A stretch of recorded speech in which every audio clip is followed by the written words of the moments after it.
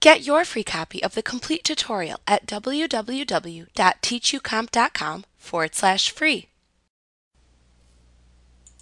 You can use the criteria range that you have created to also perform database functions on the data stored within a table.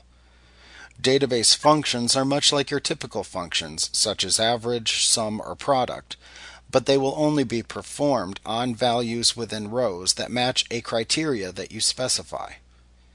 For example, if you wanted to sum an amount field, but only if the region value for the row was equal to north, you could use the database function of dsum to do that. Most of the database functions simply perform your standard mathematical operations, but only for records that match the criteria you specify.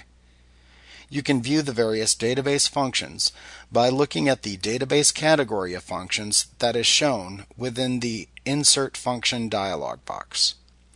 Note that the database category of functions is not displayed by default within the buttons of function categories shown within the Function Library button group on the Formulas tab in the ribbon. You can, however, select a cell to insert the formula into, and then click the Insert Function button within the Function Library button group on the Formulas tab in the ribbon to open the Insert Function dialog box. Then you can select the database category from the Or Select a Category drop-down to view the database functions available in Excel. Notice that these database functions are all strikingly similar in the structure of their syntax. Most are simply equivalent to the same mathematical function, but with the letter D added to the front.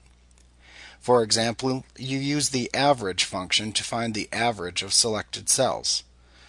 To use the database average, the function simply becomes daverage. Second, each database function only requires 3 arguments. Database, which is the table cell range reference.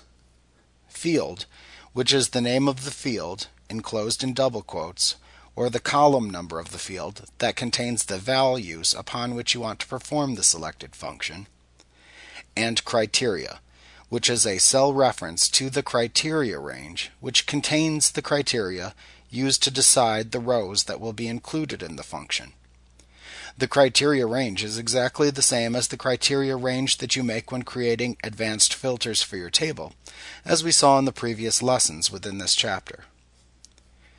So to find the sum of the amount field, where the region is north, you would look for the dsum function,